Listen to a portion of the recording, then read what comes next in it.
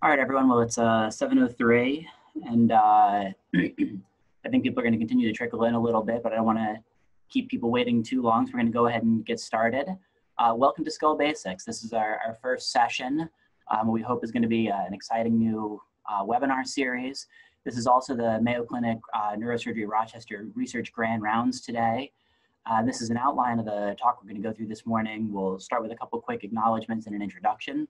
Talk a bit about the overview of the series and who our target audience is here. And then the sort of meat of things, we're going to go through some basic skull-base principles. And we're going to format that in this sort of 6 questions idea.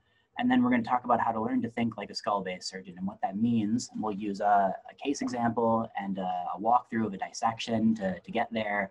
And then we're going to wrap this up with sort of a sneak peek of the next session, and then some information for the medical students on the line about the Mayo. Yeah, someone's asking if this will be recorded. It will absolutely be recorded and posted. I'll get to that at the end, both on our website and elsewhere, but thank you for that. So anyway, let's get started. So I have to start off with a thank you, or rather several thank yous. These are, our department leaders here, and I want to start by thanking Dr. Parney, our research chair. I wouldn't be giving this grand rounds this morning without the invitation he so kindly extended me. And none of the work that you're going to see today that our group has put together would have been possible without the amazing support and mentorship and leadership and really absolute commitment to education from the top down at our department, from our chair, Dr. Spinner, our enterprise chair and dean, Dr. Meyer, and then of course, on a more personal and sort of intimate level, the fellowship director, Dr. Link, and our program director and assistant fellowship director, Dr. Van Gompel. We're very privileged to train in this sort of environment. And, I'm at the end of a very long history, not even the end, I'm at the current moment of a very long history of neurosurgery here at Mayo Clinic. And you see photos like these from the golden age, and it's very humbling to come into work every day and, think you want to try and make even some tiny contribution that measures up to what the generation and generations before us were able to contribute here. And, I'm part of an amazing team. Both the sort of small team that put this research together and the big team of clinical neurosurgery here at Mayo, and it's an absolute privilege to be a part of this department and to continue advancing the 3 shields of clinical work, research, and education here. I need to give a special shout out, of course, to Dr. Link, my mentor, and Dr. Paraselda, who spent a year with us here a few years back, and as many of you know her work, she's one of the last and great Rhoton fellows. She's been 2 years in his lab. She came here as a clinical skull-base fellow, but we really benefited from spending so much time with her and learning how to do those, Rhoton-style dissections. And it was one of the most, incredible experiences in my professional life. It's been such a privilege to work with her, to learn from her, and now to, call her a friend and a mentor. So big thank you to Maria. None of this work would have been possible without her influence, which carries on. And then finally, my research partners, Dr. Avital Perry, Dr. Lucas Karlstrom, my co-resident here. Avital just graduated. Lucas is one of the 5. You'll hear more about him at the end with the sub-I. And this is actually another former skull-base fellow and very dear friend of mine, Satoshi Kiyofuji. None of this work it gets done if you're not having fun, or at least it doesn't get done well. And to have people who share the passion and excitement, it really makes it a pleasure to get out of bed every day and work on the research and education aspect of things, in addition to just doing your job and taking great care of patients. So I'm grateful to have such good people I work with. And then who am I? Obviously, the people on the line from Mayo know me, but those of you from the outside who are tuning in today, I'm one of the 7s here. I'm the current infolded skull base fellow with Dr. Link and Dr. Van Gompel. Next year, I'll be at Barrow for a year doing a vascular fellowship. And if you're here not because of your connection with Mayo, then you probably have come across me in some capacity in the sort of sphere of neurosurgical social media. I help out with a few of those accounts for Journal of Neurosurgery, Young Neurosurgeons Committee, and of course the Skull Base Society, as well as my own Twitter account.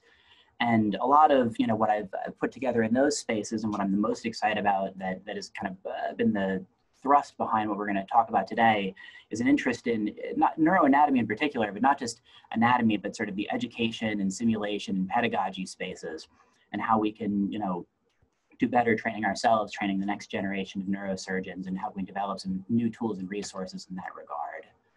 So what is Skull Basics? So this is an educational webinar. The idea is to put together a series of talks on the sort of core concepts of skull-base surgery. And we're going to talk general principles and cases, but I really like the idea of using approach selection as one of the best ways to teach the sort of ideas of skull-base surgery. And it brings together a lot of the anatomy principles, the human principles, the case principles. And so that's really the sort of, the core focus of a lot of different things here, but we're gonna, go a lot of different directions, in service of that goal. The main target audience is, of course, junior residents. As a group, I'm particularly passionate about teaching, both on the neurosurgery and ENT side, but I'm also quite hopeful that this will be at least interesting and potentially educational for a lot of other groups, senior residents and fellows, medical students, our NP and PA colleagues, and maybe even some staff. And so then the last sort of disclaimer I have to issue here is that, nothing I'm going to say today is original. I've had the privilege of learning from so many incredible mentors, some listed here, some not. And every one of my mentors has their own, chain of amazing mentors who came before them. And, these ideas are what we learn every day when we, go to the OR, when we read, when we study. I've read a lot of great books too. I mean, Dr. Jean's book you see here is Dr. Meyer's book. And Dr. Tu's book, Dr. Lawton, but this is a selection of them. But these have given me almost all the ideas I've had, and this is the point of this is really to synthesize what I've learned and to try to empower you to advance your own learning, and of course to share my love of skull-based surgery. So, with all of that said, let's get cracking. Let's talk about some actual skull-based surgery here. And so I thought that sort of a fun, engaging, lighthearted way to talk about this would be to use just the questions that we use when we encounter anything new in life, the who, what, where, when, why, and to put those sort of 5 basic questions in the service of the most important question, which is, how do you learn skull-based surgery? And if you'll bear with me for a second, I'm going to ask for a little bit of help from a character you may recognize as Philip Poe from Kung Fu Panda. And when I was a third-year resident, one of our functional staff, I was on his service and he asked me if I'd seen the movie. I said no. And he said, you got to go home and watch it this weekend. And I smiled and, like a dutiful junior resident, went home, pulled it up on Netflix with my son and watched it. And, it has a lot of interesting lessons about sort of both being a learner and being a teacher, and how you can be at different stages of your evolution and inhabit both of those roles. And you can, be someone who is both, trying to find your way and also teach other people to find their way at a slightly different phase of things. So rather than starting off with talking about the when of Skull Base, in the honor of Poe, I want to talk about the zen of Skull Base, by which I mean we all sort of start out a little bit unformed as a medical student or a junior resident, and you've caught interest in Skull Base and you're really just thinking about anatomy all the time. And as the senior resident, the fellow, trying to help someone in that position get their thoughts a little bit more organized and learn things a bit better, you start thinking about approaches. And even that in its own way, it's still kind of rigid. And I'm trying to grow beyond the idea of approaches and think in a little bit more higher level play. And like this is Shifu's teacher is this guy Oogway in the movie, and he's thinking about the sort of things our staff are thinking about, the master surgeons, about access and optimization, improvisation, the outcome for the patient.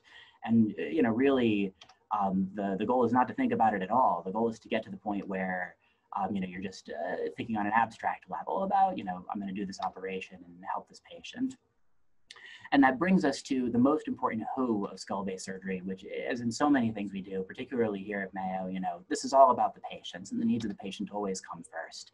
And so from a rigid perspective, you could say, well, skull-based patients are individuals with these extraaxial neoplasms or cerebrovascular diseases.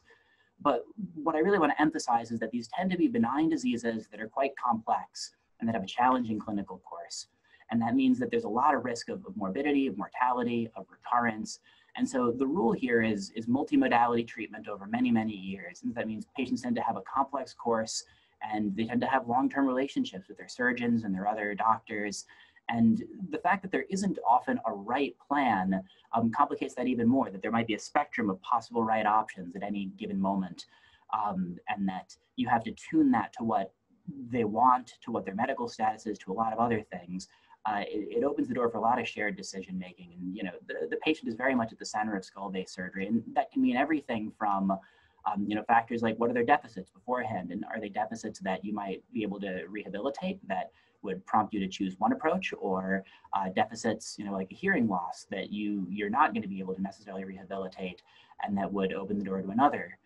Have they had other treatments before they've gotten to you, or would they be open to other treatments down the road, or they really want to have as definitive a treatment now, but that one that might, have a different risk profile? And then, of course, like any other surgical decision-making, things like age, medical fitness, and their social support network. And of course, their individual preferences and biases go into the decision making. There's another really important who in skull-based surgery, and that's of course the team. And one of the things that I love about skull-based surgery is that it's multidisciplinary by default. You know, every operation tends to involve not just neurosurgeons, but also ENT or plastic surgeons, ophthalmologists. And then of course, when you take a step back and think about the broader treatment arc, you know, you have oncologists and palliative care people, our ancillary colleagues in radiology and pathology, the anesthesia and nursing staffs, audiologists, and goes on and on. And so I like to think about the sort of practice of skull base as being more about creative problem solving. And because the diseases and the patients are so heterogeneous, it really proves a point that we see, you know, again and again in medicine and in society, that having a diversity of backgrounds and perspectives is really key. And, you know, in many ways, I think skull base, it's the original individualized medicine. And I think that's why there's so much innovation in the research and the technology that we see in this niche. And it's certainly one of my favorite things about the field. And again, this can bring us to, you know, what's the why of skull base? Well, that really is still the patients. And most of these people who come to, you know, someone's practice end up there because they're symptomatic. And, you know, one of the most important questions is, can we help them? And even if we're not able to relieve their symptoms, or their symptoms are relatively mild, we may be able to help avoid a bad outcome down the road in terms of morbidity and mortality. And that's a really important parallel consideration. And then for yourself, not only is there consideration for each individual patient and how you can help them, but sort of the broader arc of, you know, I've gone through my residency thinking, how can I take each patient who I have the privilege to help take care of and learn from that and become a better surgeon and a better doctor down the road. And so the big why here, of course, like in so many aspects of medicine, is to really meaningfully improve the lives of our patients.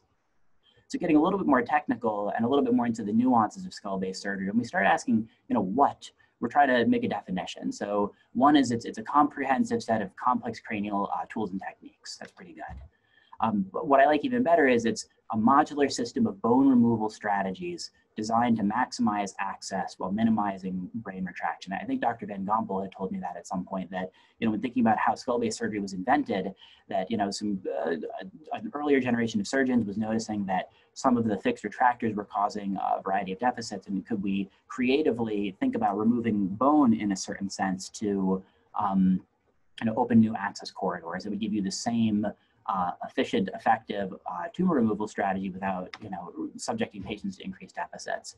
But thinking broadly, there's a lot of non-operative stuff that goes into the care of managing skull-based patients as well. And so I think you could even expand this definition to say that it's, you know, skull-based surgery, it's a modular system of treatment strategies that are designed to maximize disease control while minimizing treatment morbidity. Or I even really like to kind of call it just, it's a problem-solving philosophy, and one that I really love thinking about. So again, taking a step towards the more sort of technical aspect of things, this is why we're all really here today, and sort of the where of skull-based surgery. You know, we all start out thinking about the skull base in terms of these three cranial fosses: anterior, middle, posterior, which is intuitive, it's logical, it's easy, but it's limited in a certain sense. It's not very granular. Most lesions don't respect those boundaries. A lot of them will be in 2 or even 3 fosses, so to speak. And when you're trying to have a conversation with someone about the approach you're planning or where you need to get, not having more nuanced language is limiting. And so, you know, as you study and advance and start thinking about things in a more detailed way, the 3D perspective is to develop an understanding of the relationships between lesions and the structures that are nearby, things like the tentorium or the venous sinuses.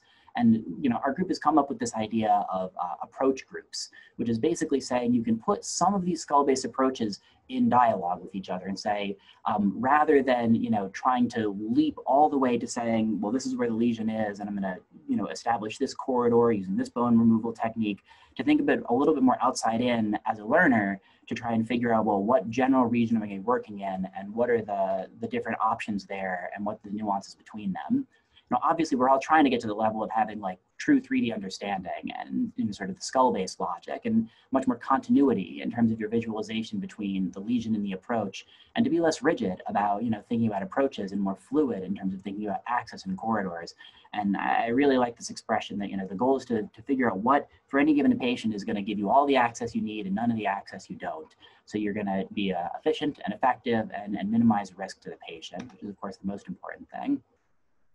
And so this brings us to our last and our most important question that we're focusing on today, which is how to learn skull-based surgery. And so again, we put together these groups that we're going to go through in a second here, which really this is an organizational strategy. And as I mentioned in practice, the actual lesion, the target is what's going to dictate the surgical plan. But when you're a learner, you need to figure out how to understand the approaches before you can intuitively, jump all the way to letting the target dictate the plan. And, we like to say you can't aim a gun you don't know how to hold. And so this is to sort of introduce you to, picking up the gun for the first time in a certain sense. We've clustered them by technical similarities, and that has two benefits. One of them is within any particular group, you can examine okay, what's the difference between approach A and B? And then once you feel like you have an understanding of a group, you can say, okay, this group versus another group, what are the relative differences? And then sort of separately, we're going to talk a little bit about, how do you build your mental resources in terms of thinking like a skull-based surgeon? And we're going to talk a little bit about some of these approach-oriented dissections we put together and some of the novel resources we're building to help accelerate that process. And this is, it's an evolution in your thinking to, again, get from the guy who's focused on, I've got my 3 fossas and I kind of know what I'm doing, to, a slightly higher level of organization. And again, each of these groups this is a shorthand, and any approach you could see in here doesn't just give you access to that one particular area. There's a lot of diversity. So you could say with the ventral midline group, one interesting thing within the group is like, okay, is this a lesion we could consider doing through a limited transphenoidal or an expanded endonasal? Do we really need to go for the big bifrontal? And we all know you could use an endoscopic endonasal approach to do all kinds of amazing things inside the head, not just anterior fossa, middle fossa stuff, but it's helpful to kind of put those together and compare them, for example, then to say the frontotemporal group. And within this group, you could say, okay, is this a lesion where the frontotemporal craniotomy on its own is going to be adequate? Do we need to go for its big boy cousin and whip out the OZ? Or is this a smaller, lateral sphenoid wing lesion where one of the minimally invasive cousins might apply? We've organized these to teach points like, well, what is really the difference between the sort of graduated going from a subtemporal to a middle fossa, going from a middle fossa to an anterior petrosectomy, and how are all of those distinct from working in the labyrinthine space or the retrolabyrinthine presigmoid space that you get with this presigmoid group, which is really the trans-petrosal approaches for the most part. And then finally, the suboccipital group has sort of the most familiar approaches to a lot of more junior residents, but it's still important to think about what are the distinctions here between those individual approaches and them as a group and the others. And this is a rigid way of thinking about things. It's, again, we're trying to get past that eventually, but you need some sort of architecture or organizing structure to be able to put the pieces together in your mind. And there's even more adaptations, and we're not going to go through this in detail right here, but just in the back of your head to think about, there's a frontotemporal craniotomy, but there's also that with an anterior clinoidectomy or with an orbital osteotomy, or with both of those. There's a lot of different ways in which these are varied. And where we really want to do is to be able to not be thinking about this, rigidly in terms of boxes and lists, but thinking of it more as a continuous spectrum between, again, lesion corridor approach. These are beautiful illustrations from Dr. Jean's book that, kind of highlight where you want to get to with things. And ideally, the highest level of thought is to get that sort of Zen, skull-based space where you're just thinking about that modular bone removal you're going to do, but you can't leap right there. You can't walk before you crawl. And so I want to take a little bit of a sidebar here, and in that same spirit, talk about, why does pedagogy matter? Why do we think that these ideas about learning and teaching how to learn and teaching how to teach matter? Part of that is that, the complex cranial OR training has become more limited over time. It's ultimately it's a small fraction of what most people do in their residency, and that's appropriate because it's a small fraction of neurosurgery practice in general. And when you add to that the impacts of things like duty hours, case volumes, new technologies that have meant some people don't need a skull-based surgery, and that's better for them. They're going to have a better outcome, but it still means fewer cases available. We're training in a different environment than the generation before us did, and we need to be creative about coming up with resources to help the generation that comes after us, accelerate their own learning. And the next question this invites is, of course, well, there's a lot of resources out there. What are you doing that's different and that might be more interesting? We all know Dr. Rhoton's dissections are absolutely incredible. Not a day goes by where I don't open one of them to look something up or to just read. I think they're phenomenal, and I don't think there's a neurosurgeon who hasn't benefited from his work practicing today. they quintessentially, he talked a lot about trying to develop this 3D X-ray vision, which is absolutely incredible and needed. That, you know, when you're looking at a particular structure in the OR, you want to be able to imagine what's on the other side of it and what's next to it and what's beyond that. What are all the things you can't see? So a lot of those dissections show you things that you can't see in surgery, which is incredibly useful for developing yourself and developing your mind's eye. But at the same time, when you're trying to learn to step by step, what am I doing tomorrow and how am I going to get through this approach and how do these pieces fit together in practical terms, there's some limitations. There are great operative atlases we alluded to earlier, Dr. Myers, Dr. Tooze. Those tend to be based on illustrations though, and there is certainly value to having the cadavers or, you know, dissections that are giving you a little bit sort of finer layer of granularity in terms of what you're actually going to see in surgery. Atlases like Dr. Fukushima's atlas split the difference, but those are also oftentimes written at such a high level that they're more, you know, I still sometimes find myself a little bit, you know, struggling to understand some of that, and it's a thing I think about and read about every day. So we really wanted to focus more on the junior level understanding to figure out, can we, you know, put tools in the hands of people who need them the most. Cadaver labs and training courses are obviously, you know, there's nothing that I've done or anyone on our team has done that I think has helped us as much as just going to the lab and going through these approaches and writing these papers and things. But, you know, not everyone has that resource available, and not everyone who has the resource available has the time to use it. And these days, I mean, no one's going to training courses with COVID. I mean, we're hoping that that's all going to come back at some point, but we don't know when. And even if it does, you need more than just, you know, one course every year or every couple of years to be able to, you know, develop yourself robustly as a surgeon in training. And so in learning to think like a skull-based surgeon, what we're really talking about is trying to, again, streamline that evolution from getting to Po to Shifu and beyond. And, you know, this is hard stuff. Like, tackling approaches it's challenging, it's intimidating. I still think about this every day, and I'm still learning about this every day. And that's why it's been such an area of interest for, you know, me and Avital and Lucas and the other people we've worked with to try and be innovative about how can we develop new resources. And this is sort of the thing that we've been tackling with Maria the most, to how can we take the dissections, for example, and write these papers that are approach-oriented walkthroughs. So someone could take one of those and ideally bring it to the lab and do the dissection themselves if they don't have a training course, if they don't have someone who, you know, has the time to walk them through it. Or at least if they can't go to the lab, they can take the paper with them to the OR, they can read it the night beforehand and get some sort of practical insight into what the case is actually going to involve for them. And then separately, we're working on some non-cadaver-based systems, either, again, for people who don't have access to that resource, or just as a supplement, because it's a different kind of knowledge, it's a different space for your brain to work in, and that's both virtual reality spaces and 3D printed spaces.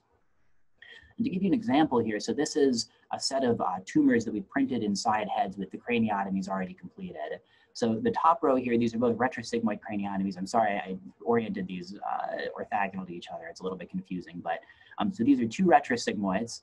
This is a retrosigmoid versus a posterior petrosectomy, both with the same, the color is different, but it's the same conformation of a vestibular schwannoma. And then here's a large trigeminal schwannoma.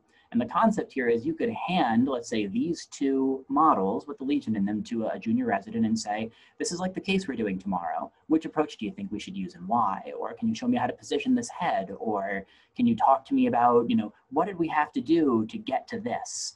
You know, what are the steps or the bone removal strategies that are needed here? And we really think that there's something to the physical model and being able to hold something like this in your hand that, you know, you're investing concepts with a 3D sensibility. And we think that that's very useful as a teaching tool. We're working on it also as a testing tool.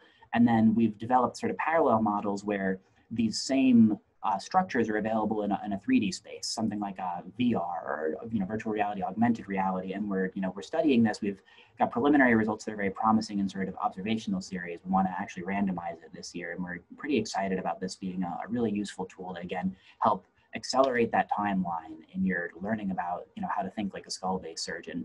This is sort of the most advanced model we've got going on, and this is a drillable model. We can do whole heads with these. We did some temporal bones just for efficiency's sake here. But so in this particular example, you take a CT scan and you segment out, you know, bone, semicircular canals, IAC, geniculate and facial nerve here. And what that lets you do is, in addition to making a temporal bone model, you can take those inner structures and say, okay, I want to make the facial nerve green, and I want to make the membranous labyrinth blue. And I want to put the otic capsule bone outside them in yellow. And then I want to take that and put it in the anatomically correct location inside that temporal bone model. And then what that means is you could hand this to someone who's learning how to do, say a posterior petrosectomy, and say you're going to take this and you're going to go to the lab, and I want you to drill out your mastoid, and I want you to show me the yellow, so to speak, identify and skeletonize the otic capsule bone, but not the green. And then if they handed you this at the end, you could say, hey, you did a great job. You found the facial nerve. I see your horizontal canal and superior and posterior canals, but there's a little spot of green here. You might have caused a facial nerve injury. And so this gives you, direct real-time feedback that we think is going to be very, very useful in terms of both getting someone comfortable with the steps of the procedure before they do it for the first time in surgery, even using this as an adjunct to lab time. You don't need the same wet lab resources to do this in a cadaver. And it can introduce you to the concepts before you do that. So to kind of put all of these ideas and concepts into play, I think it's a lot more understandable if we actually start talking about a specific case. So we're going to look at, this is a 20-year-old gentleman from Lipscomb, Iowa. This beautiful pastoral scene here, classic Midwestern visages. And he has a history of an intermediate grade glioma when he was 13 years old. Underwent a left posterior temporal lobe lesion resection subtotal at an outside hospital, went on standard protocol at that point, temozolomide and about a 60 gray IMRT treatment. And overall, he's done very well since then. He's undergone routine MRI surveillance with no active issues. He's doing quite well. This is just an example of one of his surveillance scans. You can see the resection cavity here. No major evidence of recurrence or anything else really concerning on here. And then this is a stock photo, but he comes into the clinic, or the ER rather. This is representative. He's got new right-sided facial weakness and some arm and leg weakness, incoordination, headache. An updated MRI is recommended, and he's ultimately recommended or referred to Dr. Link's practice. And that's because that's what was seen on that updated MRI, is this really large central pontine expansile lesion here, internally heterogeneous, sort of salt and pepper coloration. Most of you will recognize this is almost certainly a cavernoma. And looking back at that slice I showed you a second ago, there's a little spot here that may have been an early indication of something brewing under there. And so most likely with that history of the low-grade glioma and the 60 gray IMRT treatment, this is probably a radiation-induced cavernous malformation that has since been complicated by hemorrhages. And so the recommendation, of course, is surgical resection. And in fact, while he's awaiting surgery, he has another bleeding event, develops some cranial neuropathies, diplopia, dysconjugate gaze, dysphagia. And to sort of talk a little bit now about, again, this skull-based thinking, skull-based logic, how to think like a skull-based surgeon, we want to break down, what are the key features of this lesion? What are patient factors that might influence our decision? What are the options for the approaches here? And what are the risks and benefits? And so in terms of the lesion itself, like I said, we're talking about how this is a large, expansive, central pontine lesion. And we're really talking about, this is pretty strictly a posterior fossa tumor. And if you look, it comes pretty close to the surface at the left lateral aspect of the pons, adjacent to the middle cerebellar peduncle. If you compare this side to the contralateral, you see the IAC, and that's right around where the root entry zone for 7 and 8 are. So that's our target surgically in terms of, where are we going to be able to most safely get to this thing. And what about patient factors? So this is it's a really big lesion. It's symptomatic. It's progressive. He's had multiple hemorrhagic events, and this is quite dangerous in terms of being a potentially life-threatening or limb-threatening entity. And this is also, he's 20 years old, so he's young. He's got many years of life and quality of life ahead of him. He's otherwise medically fit with a very good prognosis. And there aren't really other treatment alternatives that would be discussed, certainly not for something this large or a lesion of this nature. And he's interested in surgery. He's got a very good support system. So all of that sort of sums to, again, the primary recommendation here is surgery. And just as a footnote, I'll mention that when he saw Dr. Link, his hearing was preserved, and that's something that we're going to put into play when we start breaking down what are our options for approaches to consider. So as I said, it's a posterior fossa lesion. So we're talking about, from the approach groups, things that would fall into either the suboccipital group or the presigmoid group. Now, I think most people, myself included, when you first look at this, your instinct is probably to think retrosigmoid, which is a great option. It gives you this sort of a trajectory, gets right to that spot we were talking about. It's the workhorse for a lot of posterior fossa surgery, neurosurgery, and it's simple, straightforward, very effective. So that's obviously on the list. What about a far lateral?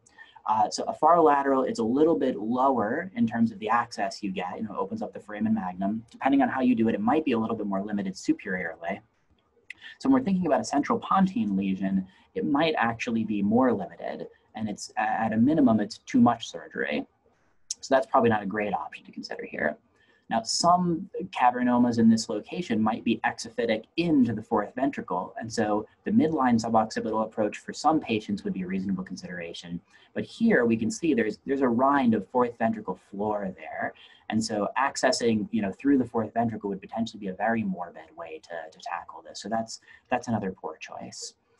In terms of the pre-sigmoid approaches, those fall into sort of two larger subgroups. There's the hearing preserving posterior petrosectomy, which gives you a somewhat more lateral approach, and we're going to look at that in a little bit more detail in a moment here. But for this guy who's got preserved hearing, it's a reasonable option, and certainly warrants consideration as an alternative to the retrosig here. But because he does have hearing preserved, the translab and its cousins, the transodic, transcochlear, extended translab, etc., those are all probably poor choices. He's young, he wants to keep his hearing if possible. And the translab, it's a great approach. In someone who has lost hearing, it's very fast. It has less risk of things like CSF leak or certain other uncommon complications compared to the petrosectomy. But it's not a great choice here for this guy. So what we're really going to focus on is making the decision between a retrosig and a posterior petrosectomy for this patient. And that's a nuanced decision. And again, the retrosig, it's familiar. We know it, we love it. It gives you really reliable, wide CP angle access. This is about what that trajectory would look like. And the one point I'll make is that the deep reach, especially getting to that ventral midbrain or working laterally here, it could potentially be limited, again, depending on the configuration of a patient's petrous temporal bone by that angle, because you're not going to be able to get more anterior than where the sigmoid is fixated to the bone there. The posterior petrosectomy, by contrast, you're working in the space in between the sigmoid sinus and the labyrinth, and it gives you this more lateral angulation to that same ventral brainstem region. So you have a little bit more of a straight shot and a little bit of a shorter reach, and it's a wide open exposure, so you have a little bit more light in. So it has some advantages for working in this location, with the understanding that it also it's a longer exposure. It's going to take more of your day. It's got an increased risk of CSF leak. And even though it's technically a hearing preserving surgery, as is the retrosig, it does have a slightly increased risk of hearing loss relative to the retrosigmoid craniotomy. So it is something else important to keep in mind and to counsel people about. So overall, it's an uncommonly used approach, but it is preferred in some select cases. And in Dr. Link's practice, for every 8 retrosigs, there's one time that maybe a posterior petrosectomy would be the preferred approach, which is ultimately what was recommended in this case, and we'll come back to that in a minute here. But to talk again about the idea of learning skull base and learning how to think like a skull base surgeon, what is a posterior petrosectomy? There might be a lot of people listening to this, particularly at the medical student level or junior resident level, who haven't seen one. And so these are figures taken from our first paper in this series that we've been working on, of showing sort of approach-oriented dissections to kind of walk people step by step through the anatomy of how to do these approaches, and again, to try to help people shorten that timeline in their own evolution, in their own understanding, their own learning. So patients are positioned lateral for this. It's tough to see the actual positioning from the head alone, but trust me on that. You try to put the superior sagittal sinus roughly parallel to the floor. And you can see here projected on the skull, this is about where the transverse and sigmoid sinuses are. And use a large curvilinear incision, starts from the root of the zygoma, goes about 3 finger breadths above the pinna, and curves down into a neck crease. You take the scalp flap up with a fascial layer, leaving down your temporalis muscle, occipitalis muscle, and sternocleidomastoid. And we'll end up making 2 cuts in this, one here at about where temporalis and occipitalis come together, and one here below SCM in a way that would allow you to have a cuff to close the posterior fossa aspect of this upwith at the end. And these are what those 3 muscle cuffs look like once you've elevated them. You can see your nice bony landmarks here, and we've again projected on the surface about where we would think the sigmoid and transverse sinuses are based on the superficial landmarks. So then we got to make some burr holes, put one here at the root of the zygoma, another here below the STL, sort of close to the top of the exposure below our cuff. And then this close-up here shows the sort of two more difficult burr holes. One of them is at the posterior aspect of the exposure overlying the transverse sinus. And what's really key here is to get both above and below the sinus so you can really safely dissect the sinus off the inner table of the skull. And then fully exposing the transverse sigmoid junction here a little bit more laterally. And the key here is to make sure that you've got the sinodural angle exposed so that you do get down to dura so you can both strip the middle fossa dura here and again get across the sinus the whole way before you try to pull this bone flap up so you reduce the risk of injury to the veins as much as possible here. Then you can run your foot plate after you've made the trough over the sigmoid sinus, connect your burr holes the rest of the way, and hopefully you've done a good job stripping here, but it's very, very common when you elevate the bone flap to find a small vein here that bleeds somewhat briskly because of the amount of venous blood coming through this area that oftentimes needs to be controlled, for example, with for a proline suture in a figure-8 fashion, a little gel foam while you're getting that all set up, but that's just something to have up on the table and ready when you're working on the bone flap. And then usually the ENT team will take over here. We'll start working on the mastoidectomy. You can do a lot of this with a large cutting burr, first taking off the cortical bone, and then widely saucerizing the mastoid. And hopefully down to the level of, you might see in a lot of specimens, this thing called the Kerner septum, which is sort of the last bony bridge before you pop into the mastoid antrum, which is where all of those air cells are coalescing into the middle ear. And that's where things get interesting. That's where you can start to see the short process of the incus, which is pointing towards the incus buttress and is a really important landmark for identifying where the facial nerve is going to be under here. And in the floor of the antrum, you can see this horizontal semicircular canal. And so then you just slowly, stepwise, are removing more and more of those air cells, skeletonizing the otic capsule bone of the semicircular canals, first the horizontal, then the posterior, eventually the superior. And as you proceed, more of the ossicles, more of the facial nerve comes into clear relief. Here you can see that second genu, the facial nerve nicely. We're more nicely sculpting and skeletonizing the semicircular canals as we go stepwise. And we're doing this with ideally the bone left in place on top of the sigmoid sinus. That's so that the ENT docs who are actually doing this work can be a little bit more efficient about things. You can drill faster when you don't have to worry about causing a big venous injury right there. And so then right before we decompress the sinus, this is what things look like. Facial nerve, wide mastoidectomy, semicircular canals identified. Take off that last little layer of bone and you're staring at the dura of Troutman's triangle here, which is bounded by, you've got the jugular bulb, the sigmoid, and just out of view underneath here, the superior petrosal sinus. You can see the endolymphatic sac nicely under this dissector here. And then you got to open the dura. And so typically you would do a linear incision just along the sigmoid first, leaving a small cuff of dura there to close to. And as you come across the endolymphatic sac, you have to throw a stitch in that. Usually we'd use like a 3/0 silk in a figure-8 fashion. And that's to prevent the endolip from escaping, which if it did, or if you suctioned on that, could end up leading to hearing loss. And then 2 parallel cuts on either side of Troutman's triangle here to give you this trapdoor of posterior fossa access. Then along the temporal lobe inferiorly, first you're going to open kind of at the edge of the junction here in hopes of identifying the vein of Lebet, where it's going into the intradural aspect of the junction or the transverse sinus. Then that absolutely needs to be protected. And then you can kind of see these arrows show the direction. After you've opened this a little bit, you can do the sort of long linear cut subtemporally here, and then back to basically as far as you can get safely, allowing for whatever the conformation of veins is underneath there.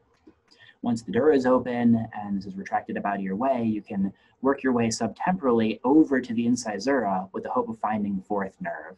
And the 4th nerve inserts into the tentorium, usually somewhat anterior to the sort of main access corridor for this particular approach. But you really want to see it because some people would have it a little bit more posterior, and you want to make sure that you're protecting it, and that when you're going to make your cut across the tentorium here, that's not going to be involved or injured.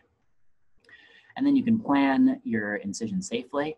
And this is oftentimes, since you're coming across the superior petrosal sinus, it can be a quite bloody experience. Sometimes bipolaring and cutting is sufficient, but oftentimes you need wet clips available to make your way safely and progressively across the tentorium. And once you've got the tentorium fully opened up, and retract it out of your way. You can put in your subtemporal retractor and your cerebellar retractor, and this is your final exposure. And you know, it's a beautiful approach, like we were talking about before. It gives you this really ventral access to the brain stem through a lateral corridor, very wide open, short working distance, a lot of light in. And you can, this doesn't show it perfectly, but you know, if you look at the paper, you can see this, you can get really from 11 to 3 pretty effectively with this. And just a few more detail shots here. You nicely can see obviously 7 and 8 complex, 5th cranial nerve here, a lot of the cerebral vasculature, intermedius between 7 and 8 if you pull 8 out of the way a little bit, and the labyrinthine artery off of the ankle loop. So that's how you do a posterior petrosectomy. Hopefully the step-by-step dissection is helpful. Check out the paper at some point. I'm happy to, if anyone has questions about that, answer those offline later. But let's get back to our patient. So this again here is, we had talked about, could we consider a retrosigmoid, which would give you this kind of an angle, which would certainly get you where you want to be. But you think about this plane posteriorly, it's going to take quite a bit of retraction, and it's not really an ideal working angle. Whereas if you think about coming in from that lateral trajectory we just saw in the dissection, that really opens things up a lot more, and you have less retractions to do. You're looking straight into the heart of the lesion. And that's what Dr. Link did for this particular case. And you can see here the post-op films, really excellent gross total resection, and that little CSF cleft from where the lesion had been aligns perfectly with the trajectory that you get from the exposure. So this demonstrates really nicely the sort of ideal application of an approach like this. And there's a post-op CT scan, which again kind of highlights that you're getting right up to the edge of that otic capsule bone and trying to work, at this lateral corridor here into the ventral brain stem.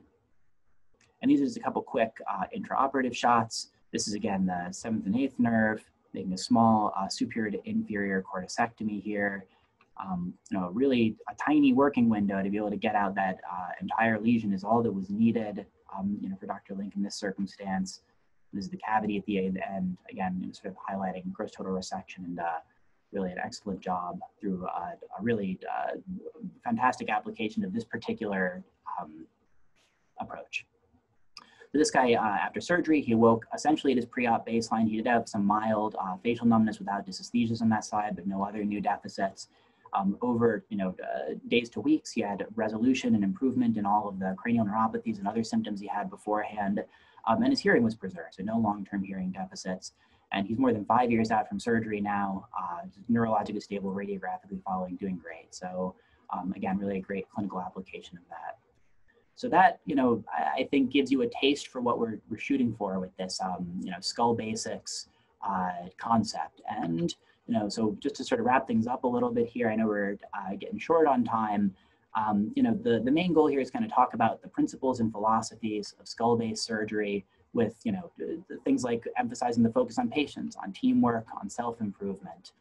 And that this is essentially a world that it's essentially, it's about modularity, about creativity, about, problem-solving philosophies, both in the OR and outside of the OR.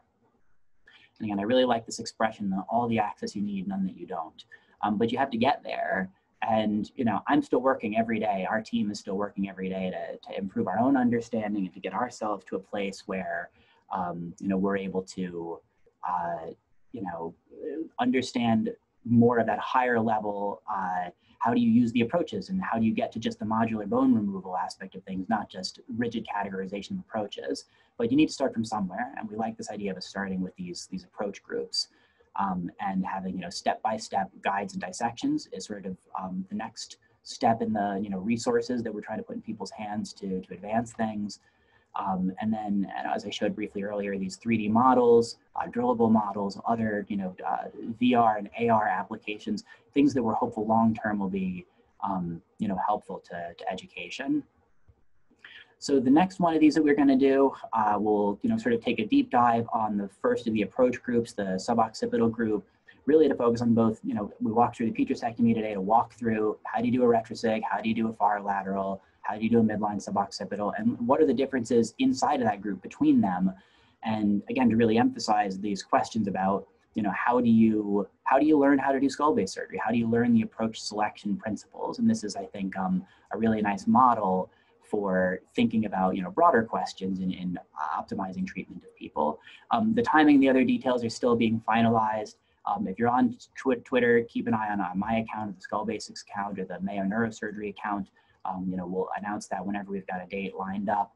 And then sort of the last point I want to emphasize here is that we'd love to hear feedback. So if there's anything today that you thought could have been improved, or something that we didn't include that you'd like to have highlighted in the future, more cases, more dissections, more talk about the principles, etc., please reach out to me on Twitter or via email, and we will do what we can to kind of keep improving things as we move along.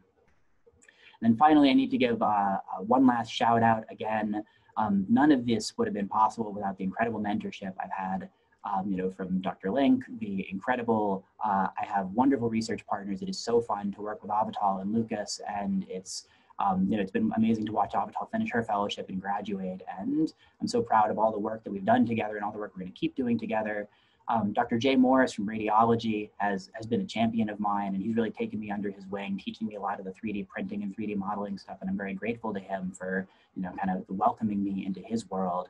And then, of course, I can't say enough things about Maria, who has been such a role model and an inspiration to all of us, and she's taught us so much. And she's going to be a giant in skull base surgery, and I'm very, very fortunate to have, been in her, aura early on and learned from her all of these sort of Rhoton techniques. So that wraps things up for the Skull Basics portion of this. I'm going to spend just a couple minutes here highlighting the upcoming Mayo Neurosurgery virtual sub-I. So there's a few different experiences that are planned, and a couple different places you can go for more information on that in the future. This is really for the medical students who are tuning in. The first thing that's being planned is this autumn lecture series. So this is going to launch not this coming Saturday, but the following Saturday. That's August 22nd. And it's going to be about a 3-month cycle of these core neurosurgery talks led by our staff and our residents, pretty much every Saturday morning at 9 o'clock. We tried to pick a time that would be conducive to getting the West Coast crew on board without putting it so late in the day that it's hard to get a lot of participation from the East Coast as well. Try to be as representative and inclusive as possible. And we're going to cover a wide range of topics. Everything you need to know as a junior resident, traumatic brain injury, neurocritical care, cerebrovascular stuff, neurologic spine, etc. As I said, it's really geared towards a 4th year audience, but they're going to be open to the public. So, if you found today interesting, you might find these interesting. If you are applying this year, if possible, it would be ideal to attend live, but if that's not possible, just like today, we will put these on the website, and it'll be available for you to review, so that you still get a sense for who are we and who are our staff and our residents, and what kind of educational experience do we have to offer here. There are going to be some social events as well, the proverbial Zoom cocktail hour, I guess, and those, again, we'll get those announced on Twitter, Instagram, the website, etc. These are our PGY5s, Lucas Karlstrom, Megan Everson, and Cody Nesvik. They're really leading the charge on organizing all of these events. So they're the people to reach out to if you have specific questions, or if you want to, be a little bit more sort of in the know on things.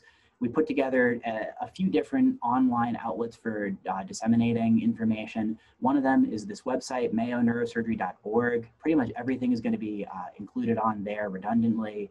Then there's, our Twitter and our Instagram accounts. I didn't list it here. We also have a YouTube channel, which we think is going to include, a good amount. Basically, any of these videos, the one that I'm giving right now, we'll post there. We've got a handful of them up there already. A few of our residents have given short ones on things like taking call, or the microvascular lab, or the skull base lab that we have available. I gave one sort of like a 10-minute thing on why I think that this is the greatest neurosurgery training program in the world, that I hope you'll check out at some point if you're thinking about applying this year.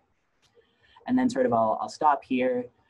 This is the contact information for our program director, Dr. Van Gompel, our APDs, Dr. Daniels and Dr. Elder, our EPCs, Katie Millard and Corey Skogan.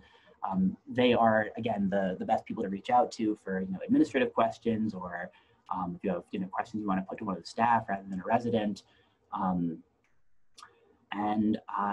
Yeah, I think that's most of what I have to say today. I'm going to take a quick peek here at the chat box just to make sure that there isn't anything that we need to talk about before we sign off here. So will a recording of this seminar be available? Yes, absolutely. It'll be on the YouTube channel and our website. How does the 3D printed bone respond to drilling compared to bone? That's a great question, Tony. It's not quite the same feel, but we've been working on these like bond injected and wax injected models that are getting more and more realistic. So right now I'd say we're probably 60–70% the way there. So it's I think that we've got something that feels close enough to drilling bone that it's worth spending the time actually doing it in a lab under a scope. The earlier models would just melt away. We're hoping to continue refining that long term, but that's a really important sort of goal of things overall. Then a couple very nice shout outs. Thanks, guys. Yes, absolutely. IMGs are welcome to attend the virtual sub-I. Like I said, those are going to be publicly hosted, so anyone who wants to tune into those can. There are going to be some events that are specific for applicants. You know, the information on sort of what's available to whom will be on the website or on the Twitter. But there will be some things that are open to all, because you know we obviously want the whole world to know about what we think is such a great program. So, and there's people who aren't applying this year who we want to learn about it for further years down the road. So I think that's it in terms of the questions. Again, thank you everyone. It was an honor to represent Mayo and our training program today. It was a lot of fun to do this. And again, if you have any questions about the Skull Basics stuff, you're welcome to reach out to me on Twitter or by email. And if you have questions about the program, check out the website or email any of these folks here. And have a great day, everyone. Thank you so much.